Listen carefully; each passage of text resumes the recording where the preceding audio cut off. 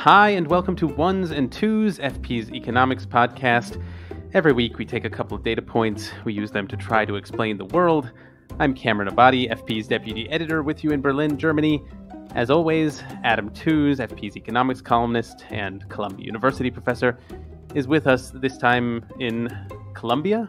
Yeah, that's right. Cartagena. Okay. Yeah, and again, I should specify not the university, but the country of Colombia. In any case, always good to be talking with you, Adam. So in the second half of the show, maybe you've wondered why we haven't yet talked about Queen Elizabeth. Well, we will. Generally, we'll be talking about the British monarchy and the economics behind it. But first, we're going to be doing something that's also from the news. And the data point there is 33, as in 33%, which is the degree by which the Ukrainian economy is expected to contract this year. That's according to the Ukrainian government's own estimates. The Kyiv School of Economics says the war has cost Ukraine over $113.5 billion in damage.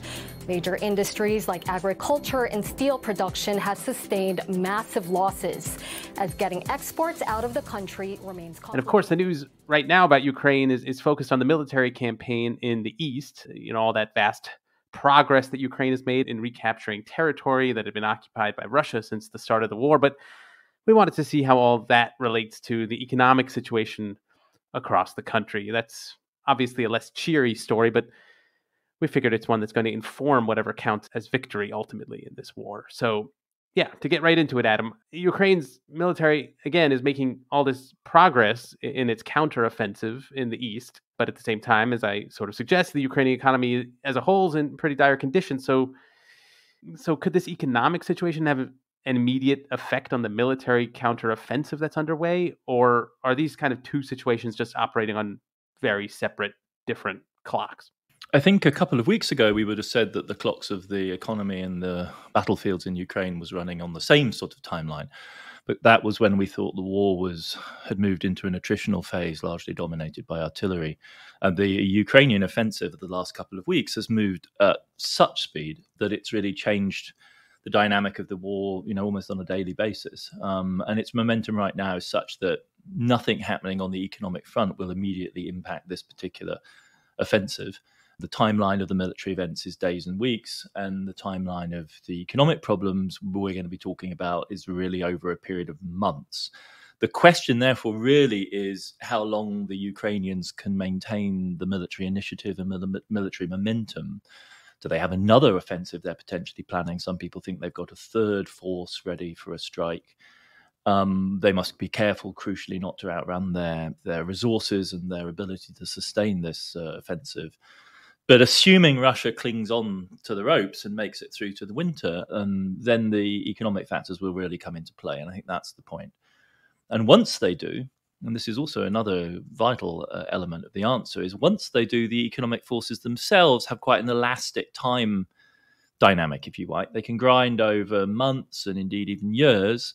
But were Kyiv to reach the critical point of no return on financial stress, then economic events, as we know from 2008 or 2020, can begin to move at the pace of blitzkrieg, at the pace of a very fast-moving war. And it's very crucial, in a sense, not to find yourself in the situation where the economic problems have to be addressed on a daily and weekly basis. And that's what we see Kyiv doing. So over the summer, for instance, as pressure built up against Ukraine's currency, they devalued by 25% to avoid finding themselves in a position of defending the indefensible, which was an excessively overvalued currency peg. The problem, of course, is that Ukraine is being forced to do this as Russia is, in fact, dealing with an overvalued ruble and the value of the ruble rising. So that gives you an idea, really, of how unbalanced the economic struggle has become. Yeah, so I suppose when you're facing a 33% contraction, that you're going to have pretty big holes in your economy, and it seems like the only way to kind of fill those shortfalls is going to be through some kind of economic aid from abroad. And that got me wondering, why wouldn't that aid be forthcoming from the same countries that are supporting the military effort? I mean, we've seen all of these countries across the West saying that Ukraine's victory is a national interest for themselves, and they're really making an effort to support the Ukrainian military. So isn't that a signal that they're going to ultimately step up to help the Ukrainian economy? I mean, isn't there basically some moral hazard in offering that level of military assistance? Doesn't that imply serving as an economic backstop too? Yeah, well, maybe not moral hazard or something more like sunk costs or something like that. If you've put that money into the military effort, why would you not back it up? And that's certainly what the Ukrainians are going to be hoping and thinking and arguing. But I think the crucial thing is not to be excessively rationalist here and to think about what it is that enables support to be offered from the outside, what sorts of support are going to be easier to sustain. And the US, I think, broadly speaking, has been fairly consistent in being moving rapidly to provide both military and general financial support. The questions here are really about the EU. And in the EU's case, you would think that the logic was even more cast iron in the sense that not only has the EU committed itself, like the US, to ensuring that Ukraine is not defeated, and has begun to make some payments, but the EU is also essentially embarked on the trajectory which makes Ukraine a EU member at some point in the future. So you would really think that the urgency was there, but it's precisely the European case that makes us one worry, because earlier in the year, the Commission and the EU pledged 10 plus billion euros in what they call macro financial assistance, so various types of financial support. But by early August, only 2.2 billion of that had been disbursed. And it's that delay, that gap, that really, I think, makes people worry. It's literally the case that the EU took itself on summer holiday, giving it a few more weeks to figure out how on earth it was going to pay this money down. And in the middle of a war, they thought, oh, well, our schedule does not permit any meetings in August, as the Ukraine was, fighting for its life. It seems now that the Europeans have gotten the message and are speeding up the disbursement of this money. And then the question really is, you surely are not kidding yourselves that this is going to be enough, because even just to manage its current outgoings, Kyiv thinks it needs $17 billion by the end of the year, so $3 to $4 billion per month to avoid immediate massive financial stress. And we're a little ways away from that kind of commitment at this point. So, and there's no money so far on the board for next year. And by any reasonable estimation, Ukraine's needs for support is going to go on not for, this year and next year, but over a decade or more. And the lack of concrete planning and commitments on that kind of time horizon is quite troubling, I think. And that needs to be, apart from raising the bar, the other thing we need to be doing is clearly thinking over a longer time horizon. We also need to be thinking about the terms on which this is done, because as Ukraine takes this money, much of it in the form of loans, not all, some of it in the form of grants, it of course also ends up in the position of a debtor, which is the position it was in before this crisis broke out. And that was a relationship fraught with dynamics of, mutual hostility, huge pressure being exerted on Ukraine. So it's not just the amount of money and the time horizon, but also the terms of this, which need to be worked out. Well, first of all, that just sounds like a parody of kind of European officialdom to cite the month of August during a war. It's impossible for us to meet any. Yep. Look, we're just on. It's August, obviously. I know you're at war, but you're gonna have to wait till we're back from holiday. But I guess just to follow up briefly here, I mean, is it even conceivable that Ukraine could win the war and kind of lose this economic situation at home?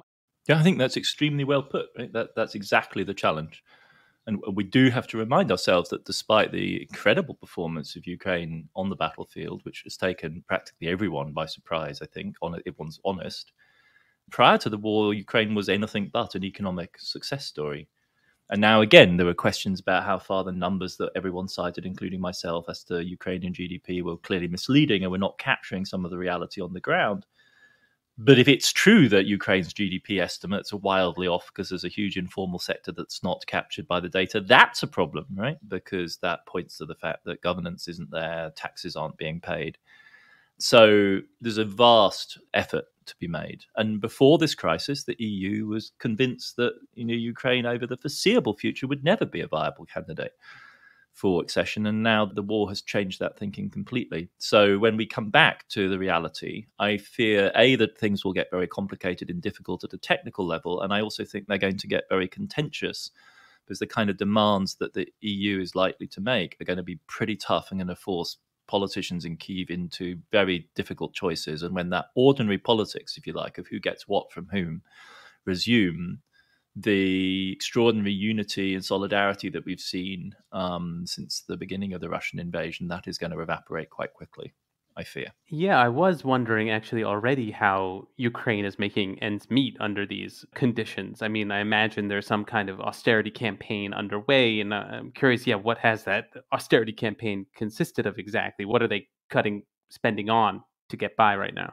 It's important for people to understand this, actually, because this lack of support, the slow pace of support from the outside, means that Ukraine is right now already, the Zelensky's government that everyone is celebrating and cheering on for obvious reasons, is already being forced to make incredibly tough choices about its priorities because the money is not there.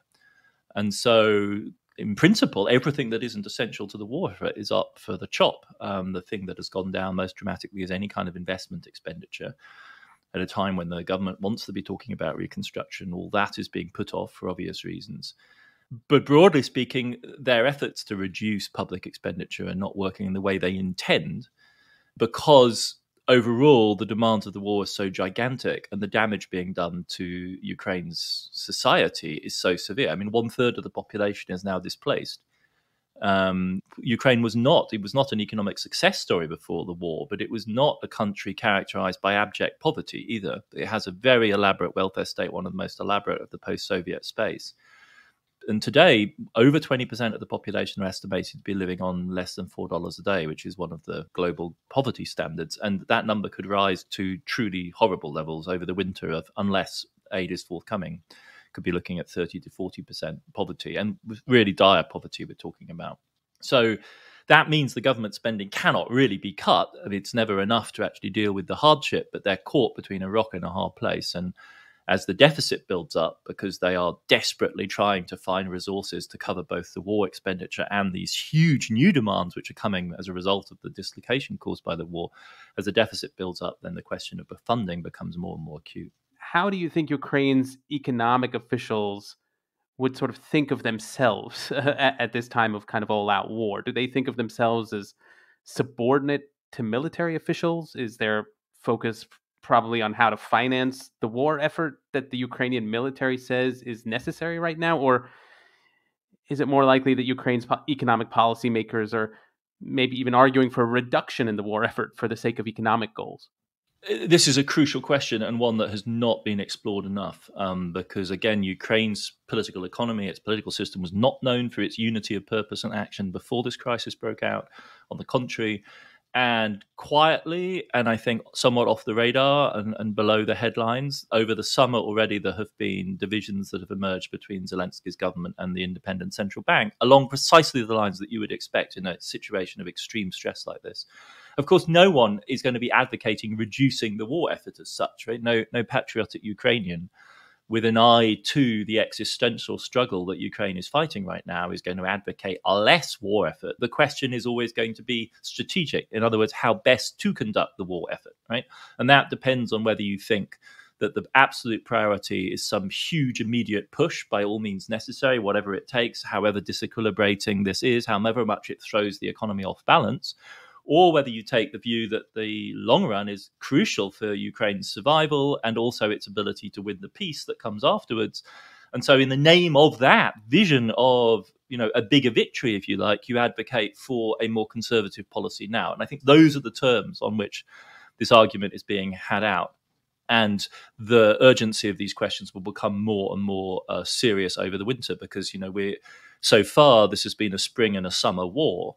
But we're talking about Ukraine here. So come the fall, the temperature is going to fall precipitously. We'll go through the ghastly mud period first, then we'll come out the other side. And it will be freezing cold. And we're talking about 1/3 of the population displaced, entire towns and cities ruined by the war. And extremely serious choices are going to have to be made about really matters of survival. And that's why it's so vital for external aid to back up this war effort, because otherwise the choices are incredibly painful. You're going to have to tax or cut spending to see your way through, or print money, which then is what, as it were, upsets the central bank so much, because effectively they're on the hook as the last resort of sovereign monetary financing. Yeah, I guess finally, I was wondering about a specific means of financing a war. Whenever you read U.S. history when it came to 20th century wars, the subject of war bonds always came up, as a way of financing a major war effort like this. So why wouldn't Ukraine be trying to do that, or are they already? And generally, has that been a popular instrument elsewhere in the world recently to finance wars? Kyiv is definitely trying to raise funds by issuing bonds, of course. As you say, it's the standard way to go. But the problem is that people aren't buying them, right? Because to sell bonds, you need to offer attractive terms underpinned by confidence, and that's precisely what's missing. And this is, as it were, why the story about the economy is such an important foil against which to read for very good reasons, excited, celebratory reporting on the battlefront. Because if you look behind the scenes, if you look at the question of how Kyiv is going to finance itself, what you see there, broadly speaking, is a vote of no confidence in the financial management of the war. And that's not because Ukraine's government is doing anything wrong. In a tough situation, it's doing what it can. But simply investors ask themselves, why should I, throw good money into what is essentially looking like an inflationary mill that is going to consume the money that's invested?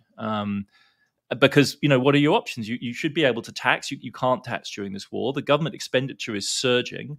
You could borrow from abroad, but that will be debt in a foreign currency, and that will have priority as well over repayment, most likely. If you get money from the IMF, that has absolute priority over all other debt. So if you're lending to the Ukrainian government in Ukrainian currency, you are putting yourself in harm's way. And one way of, as it were, measuring, one way of gauging whether or not the stability of the home front has been secured over a short to medium term time horizon would be precisely if the domestic bond market in Ukrainian currency revives. When that happens, when they are actually able to finance the war through substantial bond issuance domestically, we'll know that they've reached safe land. Got it. Okay. Well, we do need to leave it there, but we will be back to talk about the British monarchy in just a second.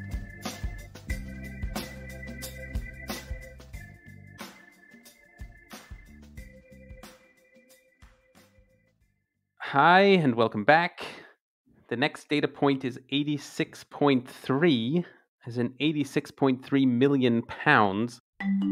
That is the size of the sovereign grant, that's what it's called, that the British royal family received for the years 2021 and 2022, and that's for its official and household expenses.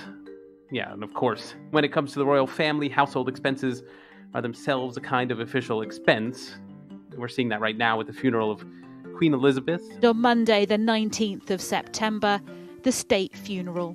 The UK newspapers this morning, some are estimating 1 million people will do so, paying their respects. We're seeing that in the way it's affected public life in Britain, the way visitors are flying in from abroad. All of that is just a reminder that, yeah, she was head of state of the United Kingdom. So we thought we'd look at the economics of how this peculiar part of the British state works exactly. So, Adam, curious just to start out by asking whether the British royal family's wealth, is it personal or is it institutional? Are they wealthy by virtue of being monarchs and thus having control of state assets, or are they just an independently wealthy family that happens to be the heads of state under Britain's constitutional system? Yeah, it's a really tricky question, both from the point of view of sort of constitutional history and understanding and legality, and actually also just sort of accounting, how much money is involved. I mean, on one estimate, I've seen the total value, the total assets of the so-called the firm,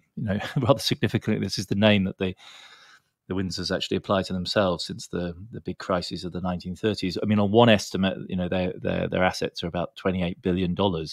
And so we're talking about serious amounts of money. The vast majority of that are the so-called crown lands. There's also the duchies of Lancaster and Cornwall. And then top of that, and this is the most sort of closely guarded secret element of this, is exactly how wealthy they are as individuals. So the land of the duchies and the crown lands are public wealth of the royal house. And then the Queen herself was an incredibly wealthy woman. By some estimates, $500 million would be not far off. That includes 2 palaces, Sandringham and Balmoral, and a a stamp collection valued at $100 million, which makes me think the $500 million estimate may be on the low side. But if we go back to the kind of more tough issues of Britain's constitutional development, it's an important and interesting story because it really does get to the heart of the separation of the personal and the public. Because the English monarchs, like most monarchs in most places, basically owned land. They owned the country, and they owned it by the right of seizure, essentially, following the Norman Conquest in 1066. The last great seizure of property by the crown in Britain was the taking of the monasteries by Henry VIII after the Reformation in the 1500s. In 1760 is really the moment where the British Constitution in its modern form with regard to this element really emerges, because at that point the royal house hands off all its possessions, the crown lands, to the state machine, to the UK Treasury, essentially. All of the income from the crown lands comes to the Treasury. And the civil service bill, the entire bill for running government, is also then taken onto the account of the Treasury and Parliament. And the royal house from that moment onwards receives the so-called civil list, which is a grant by Parliament to fund the monarchy. And that system continued for 250 years, all the way down to 2011, as recently as that, when a Tory government, in an age of austerity, decided that having parliaments voting the civil list was something of an embarrassment. And so instead they did a kind of almost like public-private kind of partnership in which the Treasury, as the public branch, agrees to share the revenue from the royal lands. These are these giant landholding of about $20 billion worth of land across Britain, property which is leased out, rented out in various ways and developed. And that revenue is split 15 to 85% in favor of the Treasury, 85%, the royal household receive 15%. And because they've been in the business of doing this major refurb of Buckingham Palace to the tune of several $100 million, the split recently has been 25%, 75%.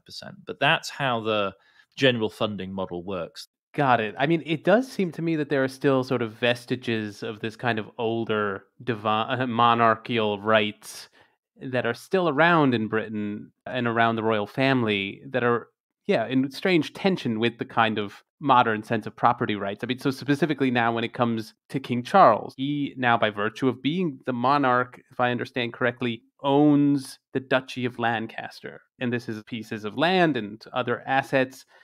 And I'm just curious, does that mean he owns it in a modern legal sense? I mean, does he now come into possession of these deeds in a way? Could he sell the Duchy of Lancaster now if he wanted to?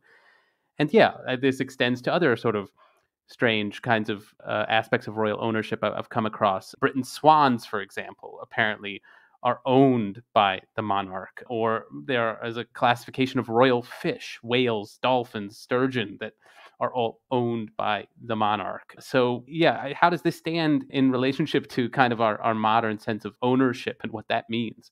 Yeah, so just to avoid confusion amongst our dear listeners, there are two duchies that matter here. There's the Duchy of Cornwall, which is what Charles was until he became king. And that he turned that into a kind of environmentally and socially conscious investment colossus that was worth about $1.3 billion. At the moment, he handed it off to his son William, who's obviously his now heir apparent. And then the other one is the Duchy of Lancaster. Now, I don't think it's quite right to say you own.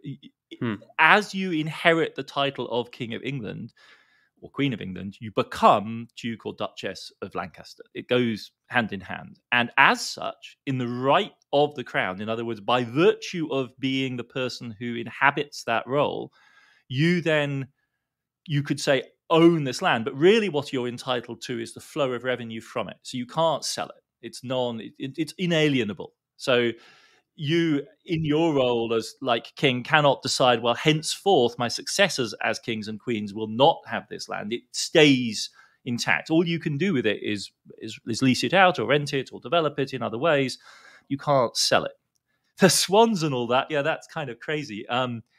I mean, it's not as crazy as it sounds. Like, why swans? Well, the answer is, of course, that swans once upon a time were the pièce de résistance in any really serious banquet, right? So if you were going to have a really big banquet, you served a swan, cooked, like to eat.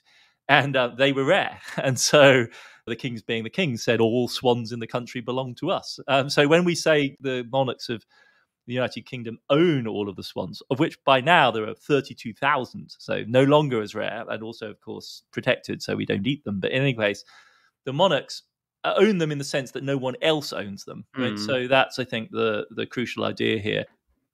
I think it's interesting because, yeah, this is ownership, but it's not in the sense of it being a commodity. I mean, it's sort of claiming a right to things. You're not free to do with it what you want. I mean, there's no one's under the impression that King Charles now can sell off all of the swans. Yeah. No, you can't collateralize the swans for the business. Kind of Don't give him any ideas. But this does raise the question also, though, of, obviously there is a Republican movement in Britain that would like to abolish the monarchy. And this got me wondering about how one would even go about doing that, given the system we've just described. I mean, what parts of these economic holdings even belong to the British state properly understood, rather than the title of the monarchy itself that is independent of it? I mean, what would happen if Britain really tried to pursue a Republican option at all? I mean, I think it would be quite simple to do on the basis of the structure of the division between the personal private property of the royals on the one hand, which is really outside the limelight. And he's modest, they're not even billionaires. They're not really proper oligarchs. They're just kind of rich people. They don't have as much wealth as your average hedge fund billionaire in the United States, let alone a Bezos or somebody like that. Where their wealth is really located is these crown land portfolios, Duchy of Lancaster and Cornwall. And those are already under professional management and subject to public audit. So literally all you'd need to do would be retitle them and transfer the revenue flow away from the royal house, and that would be it. And then you would just require, the royal household to pay taxes like everyone else. Yeah, I mean, it got me wondering, what exactly is the relationship of a sovereign like King Charles to taxes? I mean, is he required to pay taxes on his income the way that normal British citizens do, his subjects? How about just the inheritance taxes on whatever he inherited from Queen Elizabeth? Did he have to pay taxes on that? They're not required to pay income tax, but under a political arrangement reached by the Queen with the governments of the 1990s, they volunteered to pay tax, at least on a substantial fraction of their income. So the income from the Duchy of Lancaster, the core income of the household, is taxed. What they don't do, and under quite explicit and sort of legal entitlement, is they do not pay inheritance tax. For some reason, this was, a bugbear of the John Major government in the 1990s, the Conservative government that came after Margaret Thatcher, the one that no one ever remembers, was quite consequential in various ways. And one of the things it did was to amend the royal inheritance law. And they apparently got worried about the fact that the royals might, there might be a short sequence in which the Queen would die, then Charles would inherit, then he would die. And if you applied inheritance taxation in short succession, you could end up essentially stripping almost all of the assets. Because in Britain, over £325,000, which is $400,000, give or take, you pay 40% inheritance tax. So you could end up with a very rapid, as it were, tax clawback of assets. And for some reason, they decided they really wanted to prevent this. So, really on the death of the monarch, no inheritance tax is due. And this wasn't when the Queen Mother died in 2002. No inheritance tax was clawed back, and in this case as well, nothing will be due. But more seriously, you just have to ask yourself the more basic question: is, if we're talking about a pot of assets worth $20 billion plus, is maintaining this ongoing, festival of pomp and ceremony and this soap opera of their private lives really the most sensible use for that money? Or could it be spent on something else?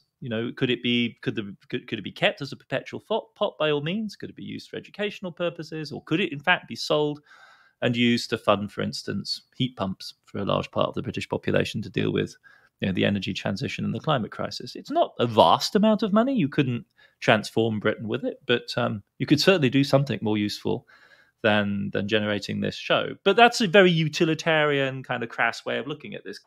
I mean, I admit I find it also bizarre. I really try to understand what the death of the Queen means, and I find it hard to understand. Blank. And I don't. Yes, it's a blank. Yeah, there's all these conversations about why I can't mourn, and former colonial subjects, like having to explain why they can't mourn and just simply pointing out the racism of the British Empire. It's like, I think folks, like, just say, you don't feel the pressure, like, But and yet people are mourning. People are. I mean, but that's the flip side, Adam. Though, people are lining up, though. I mean, that's the thing. People are I read 4 miles. They're going to be lining up to see the casket. I'm an expat for a reason, and the spectacle. I do not find the exactly. Don't look for Adam out on the line. It sounds like. Just to finish off the conversation, I'm just curious whether we have any sense of what the monarch's views on economic policy are. I mean, just in terms of class analysis, would royals typically be in alliance with the capitalist class? It seems like they may not be in terms of just where they are in class terms. I mean, would they be supporting kind of the neoliberal reforms that we saw in Britain, in the US, and elsewhere? This is a really interesting question, and one reason why even an absolutely intemperate Republican like myself actually very much enjoyed watching The Crown, the TV series, is that it did such a good job of producing a narrative of the relationship of the monarchy to British class relations, which is quite complex.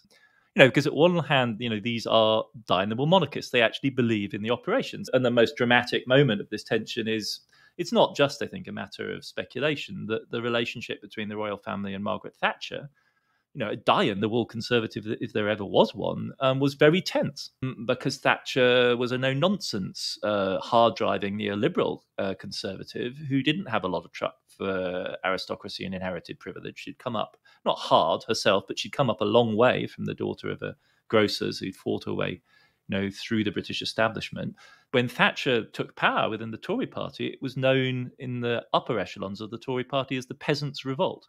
That then plays out in relations both with the Queen, who was quite exercised, I think, about the impact of social inequality on the stability of her rule, and above all in Scotland, because in the late 1980s there was an upsurge in nationalist opinion, and at the time in Scotland nationalism was associated with the Scottish vision of social democracy, and so the Queen was concerned that Thatcher's ruthless pursuit of deindustrialization was in fact jeopardizing the coherence of the monarchy. So that's one way of linking it up.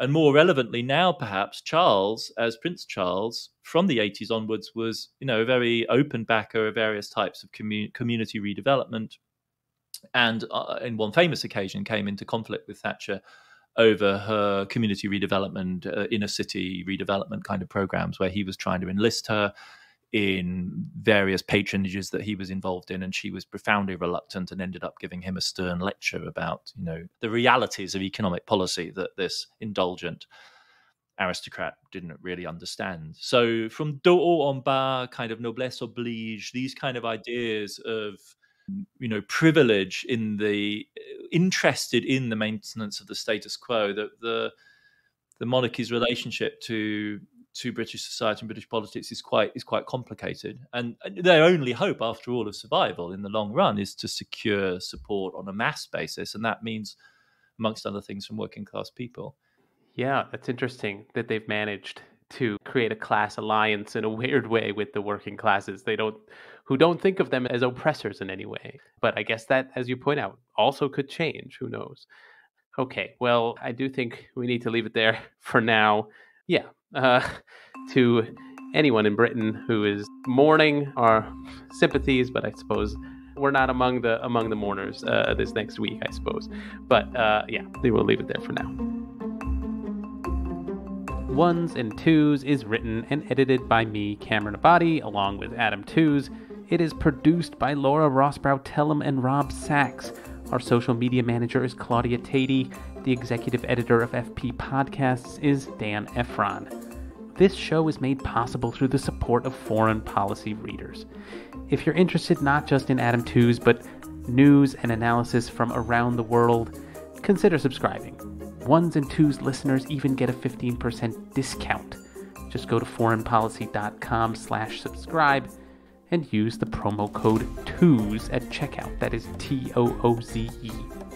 And listeners, as always, we love hearing your feedback. You can send us voice messages on the Ones and Tooze homepage on foreignpolicy.com, or you can email us, podcasts@foreignpolicy.com, or tweet us.